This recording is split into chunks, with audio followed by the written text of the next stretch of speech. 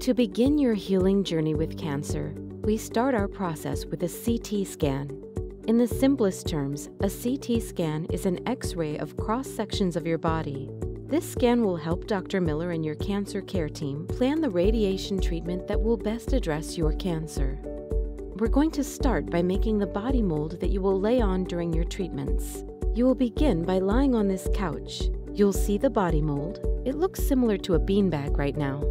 It's pliable and will become shaped exactly to your body. You will lay down on the bag and then raise your arms above your head. Once you are relaxed, we will begin molding the bag. You'll notice the sound of a pump running. This pump helps form the mold around you.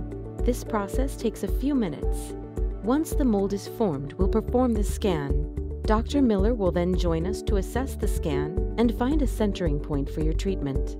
Once Dr. Miller is done, we'll move the table into the centered position and draw a few marks on your skin that we'll use to position you for each treatment.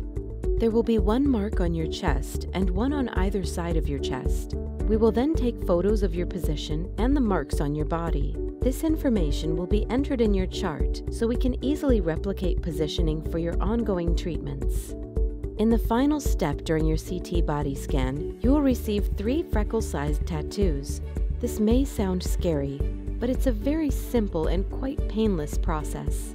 You may not notice the freckles, but they are a huge aid in your treatment process. They allow the radiation therapist to replicate the patient's body position during each treatment.